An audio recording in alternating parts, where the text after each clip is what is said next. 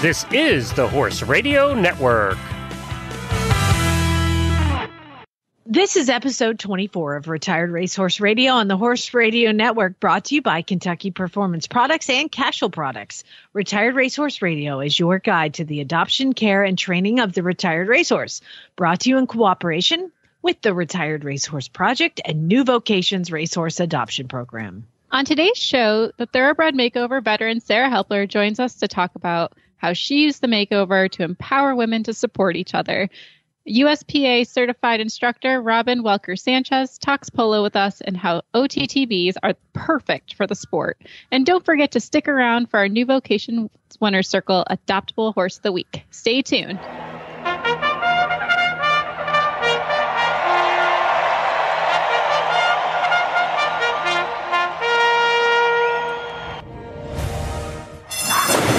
And they're off on Retired Racehorse Radio, the podcast that is your guide to the adoption, care, and training of the retired racehorse. This is Jamie Jennings of Norman, Oklahoma. And this is Joy Hills from Kalamazoo, Michigan. And you're listening to Retired Racehorse Radio. Well, sorry, Joy, I'm pushing through as best as I can. I do have the flu, so if my voice sounds a little bit weird, that is why. But I could not miss this episode because I'm super excited about both the guests that we're going to have on, but especially about the polo player that's coming on. I met because she actually just adopted a horse from me. I know. When you messaged me about that, I was like, first off, congratulations. I feel like you had that horse for 5 minutes, so she must have been super impressive. But also, you got an excellent person to bring her home, and she's going to have a great career. Oh my gosh, I'm so excited. So yes, Robin and her husband are both polo players. And, you know, the last horse that I had that had polo bloodlines, they were interested in, but he was just a little too tall. And she's like, hey, if you ever get a 15-hand thoroughbred mare, let me know. Well, the next horse I got in was a 15-hand thoroughbred mare. So I worked her for a couple of days and I called her and I was like, you're going to like this one. And she was just phenomenal. So yeah, I had her 5 days. It was fantastic. I'm really That is really amazing. happy. You are doing such excellent work. I'm very proud of you. Thanks. Yeah, I'm taking a little break now to get over the flu. And then next week I'll pick up my next one. I love it. Taking a week off and ride my own horses. I wish I can say I'm that productive, but, you know, Michigan winter's still here. We finally got some snow. I have like 4 or 5 inches with more on the way. Is that a good thing to get snow? Honestly, I'm pretty excited about it. My horses are ready for it. The frozen mud's just not our jam. You know, that's not what we signed up for when we moved up here. Yeah, so the snow is better than the non-snow because it just coats the mud. And it looks like it's going to stay, and this will make Glenn cringe, and freezing temperatures for a while. So hopefully it will not turn to ice anytime soon. So I might get some snowy trail rides, which is always fun. And hopefully I'll get some good pictures for the Instagram on that too. Do you do anything particular for their feet to not ball up with snow? Because I lived in a snowy tundra for one winter and I was like, hell no, I'm getting out of here. And I left. But that was a big problem with the snow that we had was it would get in their feet and make them trip over. I'm really lucky that all my horses are barefoot. So I don't really have that issue. Although one of the horses that I ride over the winter, Daphne, she just got shoes, some corrective shoeing. And we put pads in. So she's actually got like a snow package that keeps it from balling up and icing in there. So barefoot horses, it doesn't happen. Not really. You do have to kind of check it. But for the most part, I've never had an issue with it in the past or anything, which is, it's convenient. It's nice. I just remember somebody saying, you just put a little butter in the underneath of their feet. And I'm like, butter? That sounds like it's going to get fairly expensive.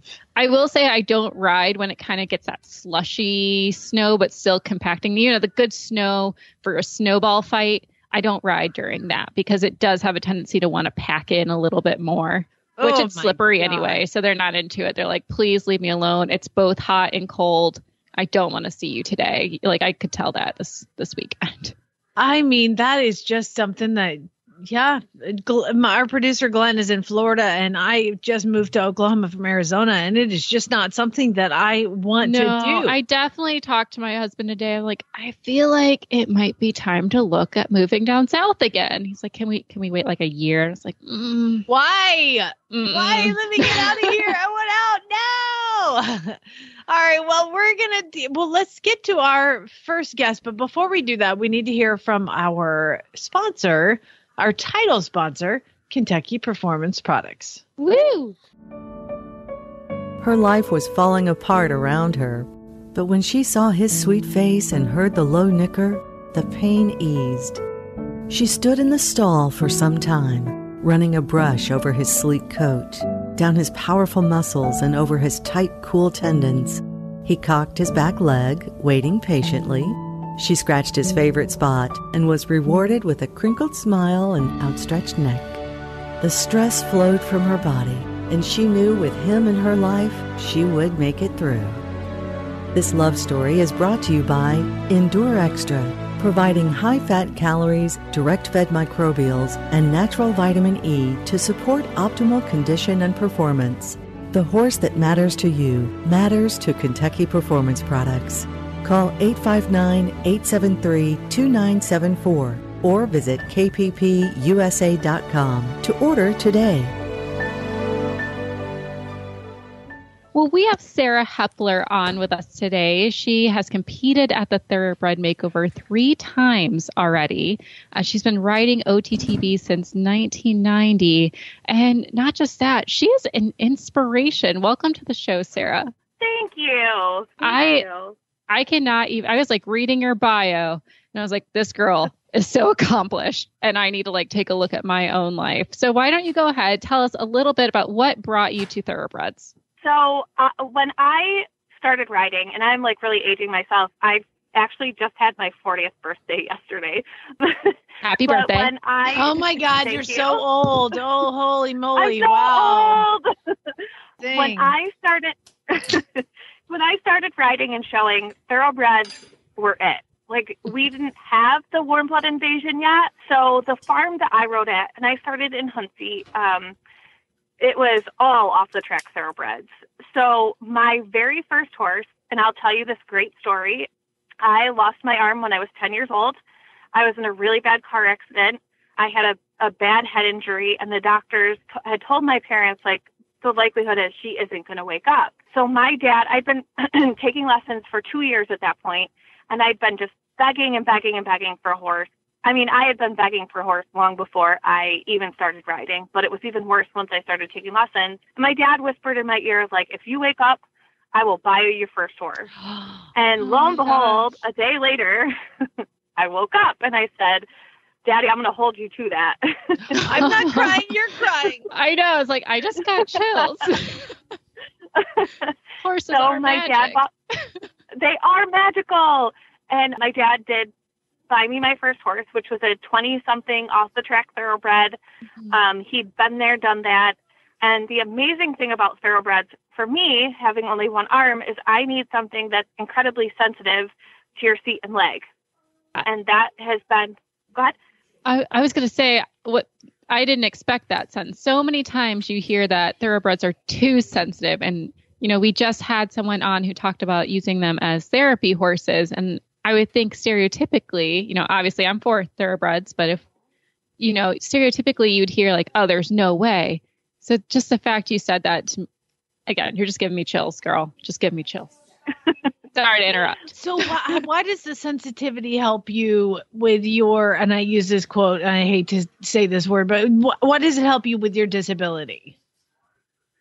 So because the strength in my upper, like in my arm so much, or hands, because I just have one, I need a horse that's going to be sensitive enough to listening to my shifting of weight and my legs. So a horse that is not sensitive, I'm going to really struggle with moving correctly because I don't have the ability to support with my hands quite as much as a two-handed rider. Gotcha. Interesting. Yeah, I never would have thought of that either. So how much do you think you train the horses on a, because you train now these off the track thoroughbreds and you're going to be in the makeover coming up, and congratulations. How much of the horse do you think you put into the seat and legs versus the hand? Well, I mean, I would love to say I'm a dressage rider, so 100%. Right. I'm all seat and legs, no hands. But we know. I am not that accomplished, and I would say it's probably 75-25. I have been having a little bit of a bad habit of being more like using the rein more than I should be, but that is an own personal bad habit. But yeah, I would say probably 75% of the horses in the seat and legs.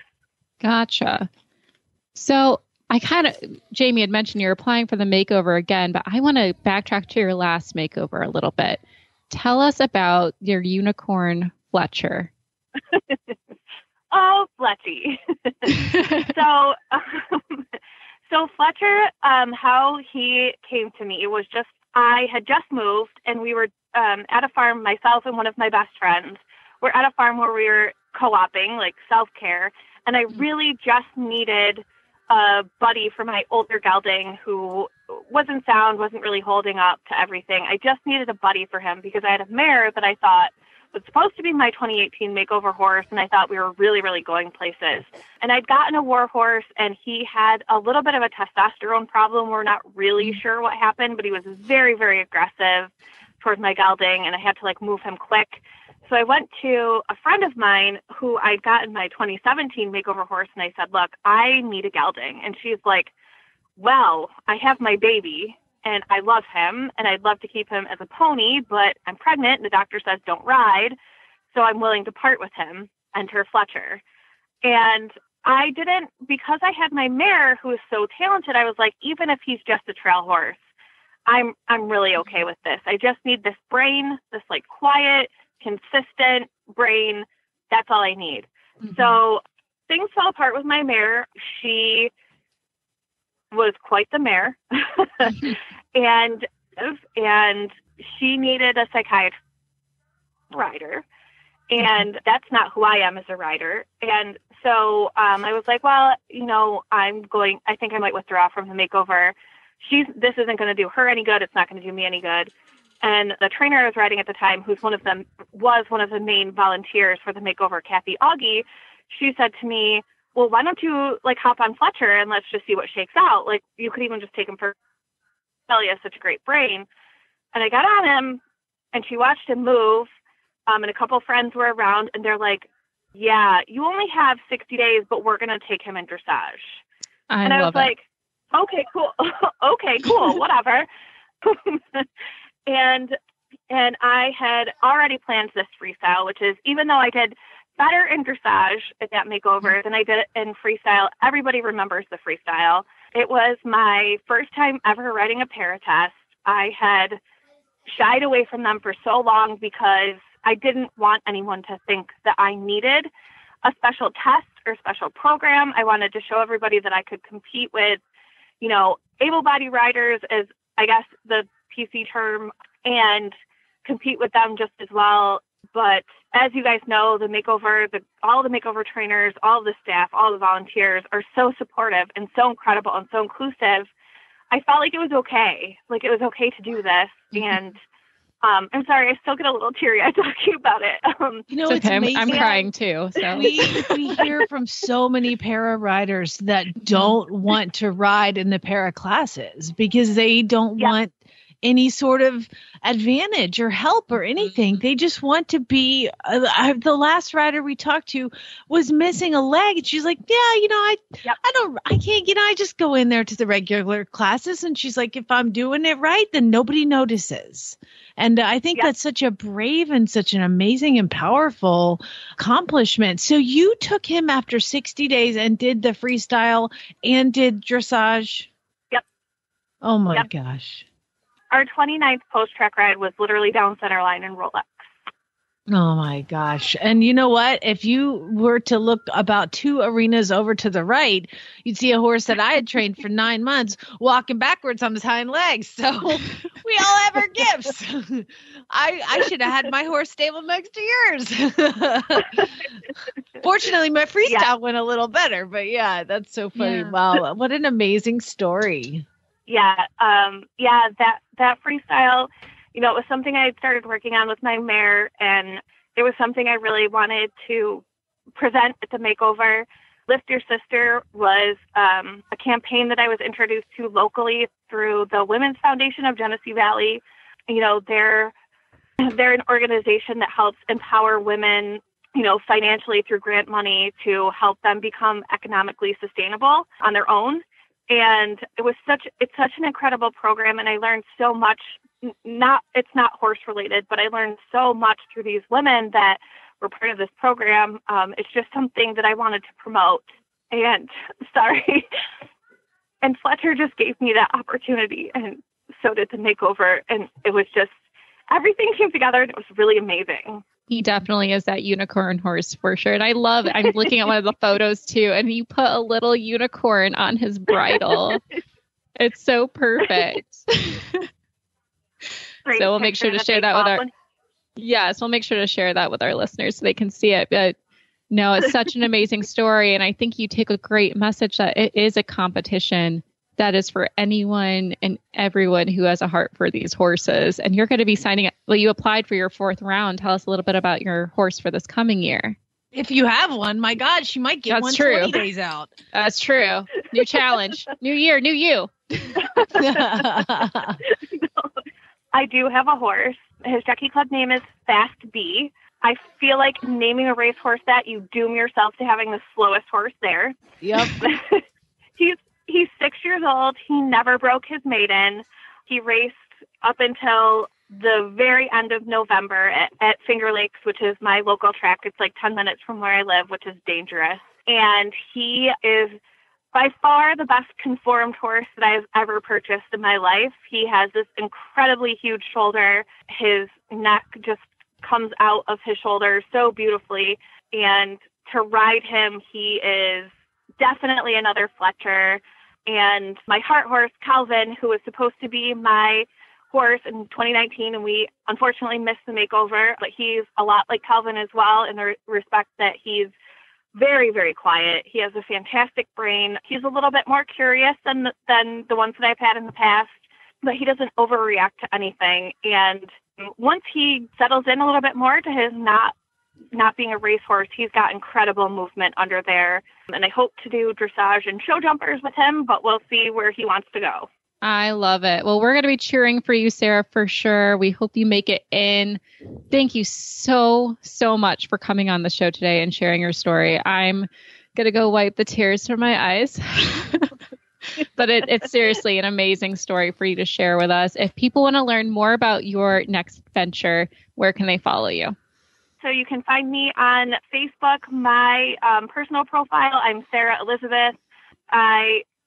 My journey to the Makeover is still under Calvin's page, which is Jacopo 2019 Thoroughbred Makeover, I believe, because Facebook won't let me change the name to include both of them. And I did name him Hobbs, so it is The Adventures of Calvin and Hobbs. So yeah, feel free to come follow us there on Instagram. I'm at SarahBeth0119 and at Calvin and Hobbs OTTBs. Awesome. Well, thank you so much again, Sarah, and we'll see you at the Makeover. Thank you so much for having me. Take care. Good luck. Thank you. Casual Company helps you enjoy the ride with their full line of trail bags and tush cushions. From cantle bags to horn bags and everything in between, comfort and convenience on the trail is what Casual does best. To stay up to date with the latest products and news, follow Casual Company on Facebook and Instagram. To find their products, visit an authorized dealer or visit casualcompany.com. Our next guest, Robin Welker Sanchez. She's a USPA umpire and active on several United States Polo Association committees. She's a Certified Horsemanship Association Master Instructor, an ACI Certifier, an AQAG Professional Horseman, a Polo Association Certified Overseas Polo Instructor, the list goes on. CPR, first aid, AED instructor, ASEP. I don't even know what all these things mean. She's also trained EMT. She's an impact test proctor. Again, her list, she's a very, very impressive woman, and the list just keeps going on and on. And so let me welcome Robin to the show. Welcome to the show, Robin. Thank you so much for joining us. My pleasure. Oh my gosh. Okay, y'all, this is the person that adopted Miss Alva. How is she doing? Miss Alva is doing well. She's starting to figure out how to fit in with the herd, but she's just lovely. She's just got such a nice demeanor. She's fitting in really well. She's a people horse, that's for sure. Yes, she is. I'm so excited that you adopted her, and then through that we got to meet. It's a very interesting, thoroughbreds and polo. I just never thought until I went to the Thoroughbred Makeover and I met Justin Powers and some other polo players. I guess I did never think about thoroughbreds being associated with polo. Talk to us a little bit about what you like about the thoroughbred breed and using them for polo. So one thing that makes thoroughbreds real conducive to polo is it takes a lot of stamina. They are, essentially, I'll put a tracker on to see how far I travel as an umpire. And I'm doing 7 miles in a game, which that's for the whole game, not per period. So a horse will tend to play a period or a portion of a period, but is a period a chucker? Chucker, yes. Yeah, you don't have to dumb it down for us. Get right into it, girl. Come on. Okay. So the thoroughbreds are real conducive to having that stamina, having that endurance that we need for the sport. Do you use the same? There's 4 chuckers, right? 4 to 6. It depends on the level and the type of polo you're playing. So in arena polo, it's always 4 chuckers. And in outdoor, depending on the club and what the club chooses, it's either 4 chucker or 6 chucker polo. In Argentina, they're playing 8 chucker polo. Good God. That seems like a long game. So how many horses do you use in these games? So again, depending on the level. So at the level of, say, arena polo, where you're not covering as much distance, you can play a horse in the first period, give him a rest during the second and halftime, and then bring him back and play him again in the third period.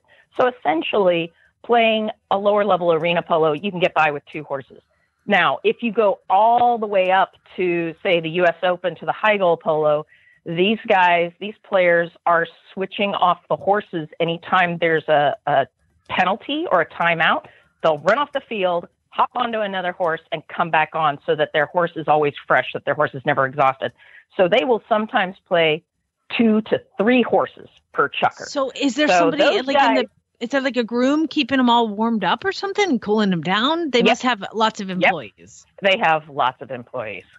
So they've got, they'll have the main groom, his helper, and then spare holders. And the spare is the one you jump on, if you're feeling like your horse is tired, because they don't want the horse to get tired. They do not want to go to the bottom of that horse. They would rather have it fresh and play it, let's say, 4 minutes in the first period and then come back on it 4 more minutes in the 4th period or the 5th. And I've even seen some people play a horse 3 or 4 chuckers, but 2 minutes each time.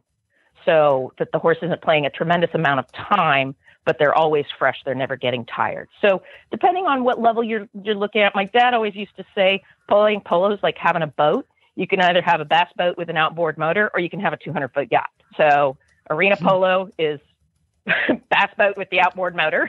Gotcha. And the U.S. Open is the 200-foot yacht.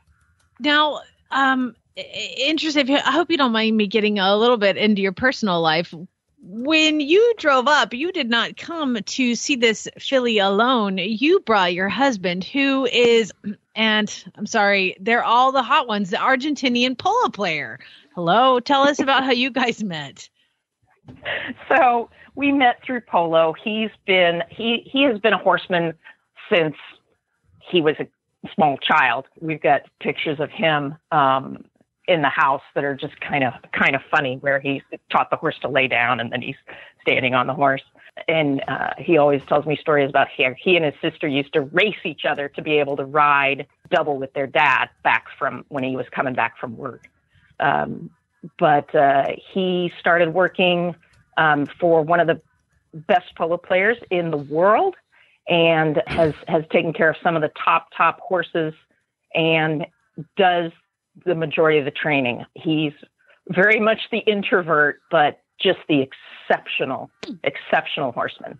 I'm just here for the ride. Oh, please. We'll talk a little bit about your job in a minute, but you told me something really interesting about him. And if you do know anything about polo in South America and kind of the South American equine culture, you know that it gets a reputation for being fairly rough. Now, you talked a little bit about some things that your husband has done differently.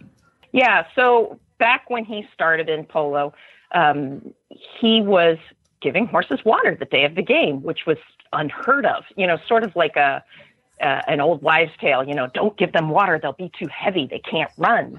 And that was literally the thought process. And he'd give the horses water the day of the game. And it was like, oh, your horses are going to be too slow, blah, blah, blah.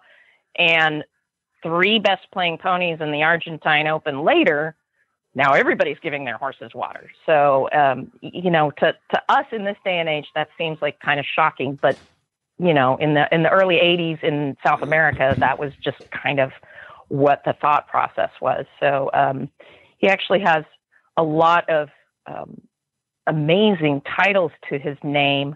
I go visit my mother-in-law and I see this little silver trophy in the laundry room. And I'm like, what's that? And he's like, oh, it's the Cuidador del Año. It's the Horse Trainer of the Year award. The president of the nation gave it to him, and I'm like, seriously? It's sitting in the laundry room? I would have a shirt that says that I would wear every day.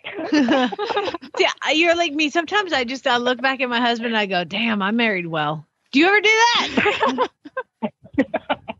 Exactly. Especially when he deals with the tough ones. Right? So yeah. What do you guys do as a couple? Because you tell everybody a little bit about your job as a referee or an umpire. Sorry. Okay. Yes. So, referee's fine because except for polo, umpires are baseball and softball. So referee would be acceptable, but we call it an umpire in polo. I am in the professional umpire program. There's about 26 of us, I believe, and I am the only female in the professional umpire program. I have been umpiring, a certified umpire, since the 80s, and then came into the professional program in 2015. I might be off on that. It might be 2016. But I get clubs around the nation request a professional umpire and have boots will travel. So I'm fortunate enough that my job takes me everywhere. I literally umpired from Connecticut to California last year. I do a lot of the high school and college and arena polo. That's my sort of niche, and what we call logo polo. So the more in one thing in polo that kind of makes it interesting is professionals and amateurs are on the same field, and the level of polo depends on how many the ratio of professionals to amateurs. So if you're talking U.S. Open, there's 3 professionals playing with 1 amateur typically. And if you're looking at what we call logo polo, it would be 3 amateurs with 1 professional is usually how that kind of rolls, or all amateurs. And do you do clinics, or we talked a little bit about you coming up here because you're in Texas and to the Oklahoma City area to do a clinic. Tell us about how people can learn. It's just one of those things I've always wanted to do, Joy. I just want to play some I know. I'm polo. Actually on the US Polo site right now looking at clubs near me because I want to try it. It's one of those things. And I went to one polo lesson. If you don't, I don't know if I told you about this. I went to one polo lesson and I was in Atlanta, and Robin, this guy pulled me into his house. He was like 115 years old, and he pulls me in and sits me down at his kitchen table and starts explaining polo to me. And he's like telling me like things. And to me, I'm dressed to ride. I'm like, okay. And then he was like, okay, well, we'll see you next week. I was like, what? That's it? Never mind. Okay, so I never went back. That wasn't the most fruitful lesson, I don't think. No, and it was 2 hours for me too, and I was like, forget it, I'm driving back there. I don't have that kind of attention span. No, neither do I. No. So funny enough, so I've still never had a proper lesson in polo, although I have tried. So how can people get into polo? If they're just listening, that sounds fun. What can we do? So you can go to the United States Polo Association website, which is uspolo.org, and you can find a button on there that'll say find a club near you. And it'll list the clubs, whether the clubs have polo schools, etc. So you're going to come out to Oklahoma City Polo Club, where I will be they have a polo school every summer. People sign up for polo school, and I'm going to go out and teach a couple of weeks of polo school. And you learn everything. We work on the ground with what we call foot mallets. So it's a shorter mallet, and you're using it while you're on the ground so that we don't have to rename our horses Blinky.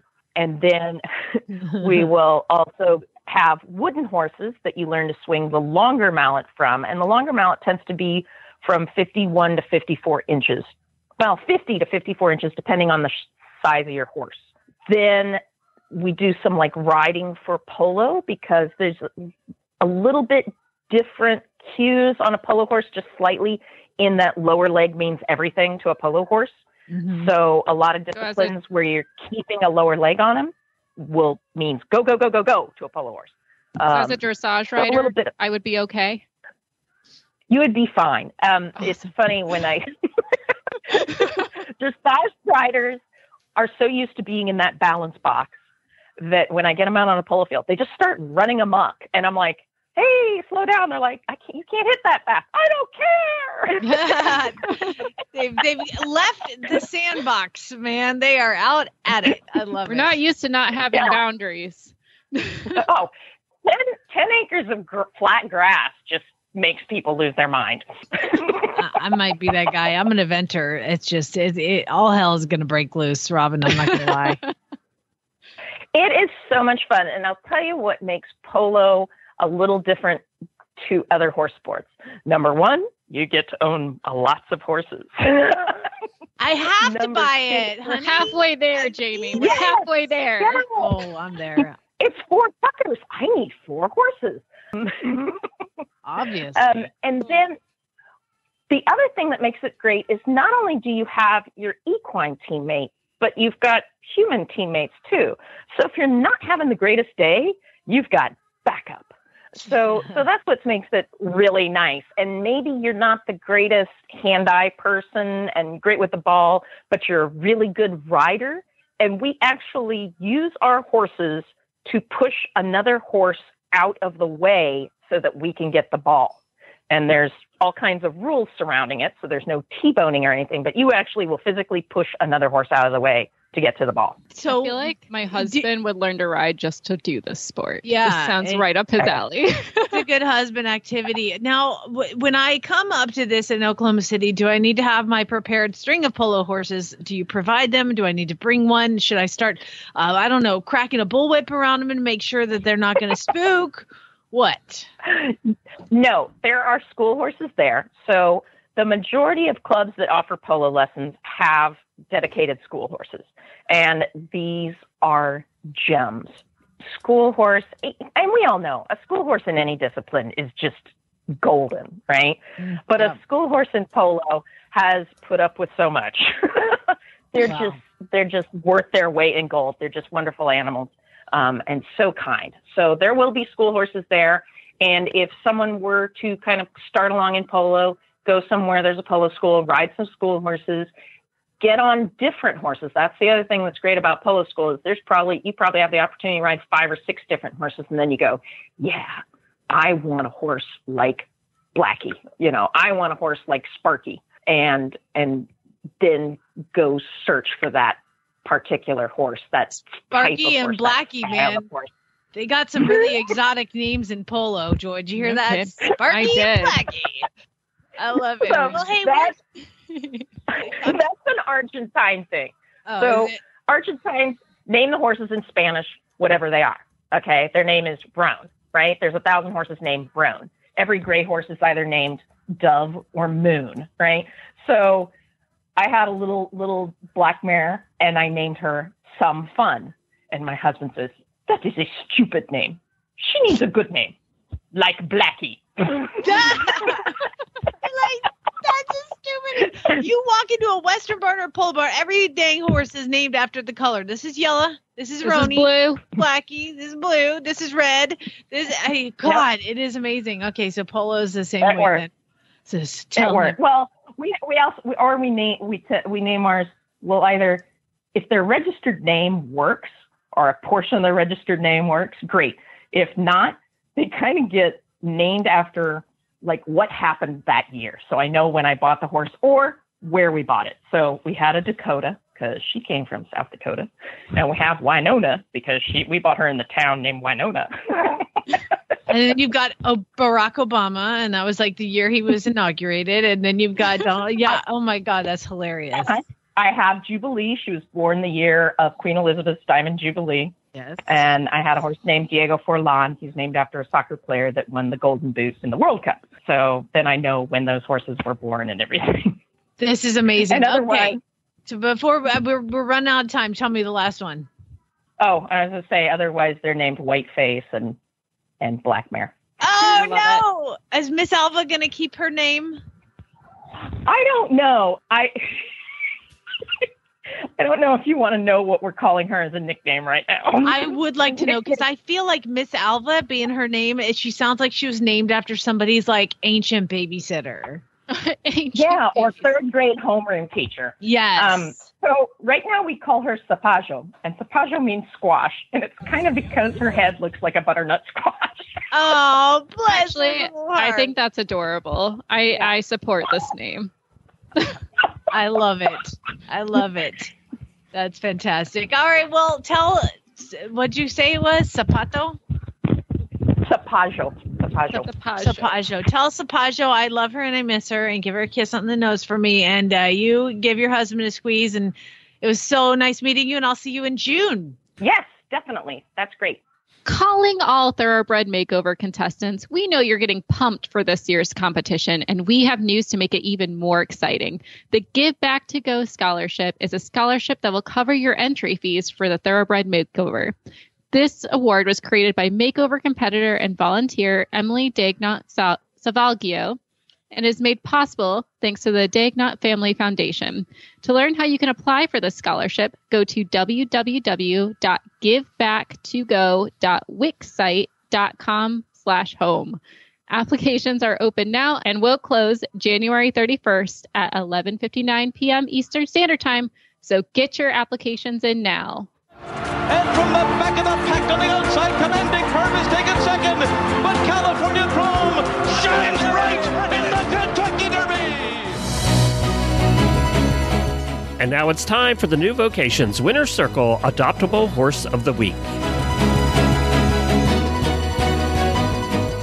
Well, welcome back, Leandra, to talk about how I need to probably put another horse in my barn from New Vocations. Who do we got today? Today we have Unequal. Unequal. I love that name. I think that's cute. Definitely. And so is his face. Name opportunities. Oh my gosh, he's got a kissable face. He really does. His face is not one that you can miss easily in the barn because, one, it's super cute, and two, he's always sticking it out of his stall ready to say hi to anybody who will give him attention. He's just got this really soft eye, and he's got like not a heavy blaze, but just enough to give him a little chrome, a little flashiness. So tell us a little bit about Unequal. Absolutely. He is a 2016 gelding, which makes him officially 4 years old this year. And he stands just shy of 16 hands. We think he will finish out just around 16 hands. And he seems like the type who is going to fill out to be a bigger, rounder body type. And so far, even what we've seen from him is a lot of courage, a lot of enthusiasm for the work that he's doing. And he just seems to really, truly enjoy every aspect of it from the groundwork up.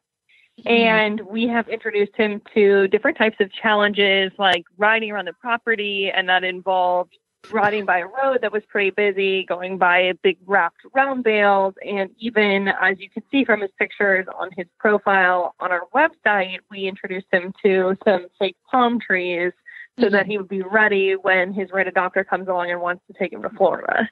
So he is ready for his adopter. And we think that he could be matched with quite a range of people. He shows a level mindset so that he could probably work with an intermediate rider who has a trainer or a more advanced rider who wants to bring him up to levels. He really shows a lot of promise, a hunter, but could go in any number of different directions. And we just think that he has prospect to spare. So he's just ready to find his person. Oh, I love it. And he's, again, such a cute horse. He's got good breeding. He has Stormcat in him. He's only had 5 starts, which is just shocking. And he's 15-3 hands. He's a good size for just about anyone. And of course, he's going to be outrageously priced at $1,000 plus a $1,500 donation. And he's eligible for the Retired Racehorse Project. Yes, he's the whole package. He really is. He's a horse that you can have fun with now. In the training process, he's not one who wants to pick a fight with you or has a big spook, nothing like that. He is really one who wants to learn and enjoys the challenge. So he is a more enjoyable restart, you might say, because he's really with you along the process. And just has a lot to give and wants to give. So you can definitely really tell. For someone. I'm watching his video and he just looks so soft and so kind. Looks great. Absolutely. Even with his maybe a little bit smaller size than some people's preference, he can really stretch. He can really compact. He's really adjustable. And I will say the one thing that really stood out to me when I was talking to some of the admin from the Retired Racers Project a year or so ago, they said, it's hard when people try to adopt a horse and fit it to the challenge of the thoroughbred makeover because it is a very unique type of competition. And when people bring a horse into the competition who maybe doesn't have the mindset for a very sort of quick progression, like they have to be ready to go for this national competition in a very short amount of time. So it's not every horse who's sort of mentally and physically able to do that. But if you get a horse who's appropriate for that type of competition, you're a leg ahead.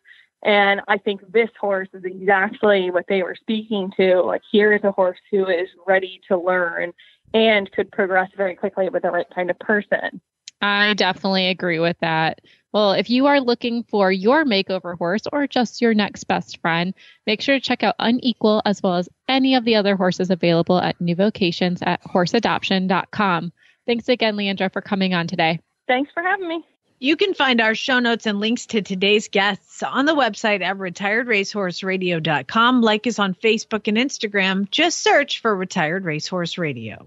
Follow us on Twitter at Horse Radio, and Jamie's email is jamie@horseradionetwork.com, and my email is joy@horseradionetwork.com, or follow me on Instagram at joyhequestrian. Thank you so much to our amazing sponsors, Kentucky Performance Products and Cashel Products, and don't forget to check out all the other shows on Horse Radio Network at horseradionetwork.com. Remember, don't forget to set your goals high and love to learn from every ride. And spay, neuter, and geld. Mwah! Bye, guys.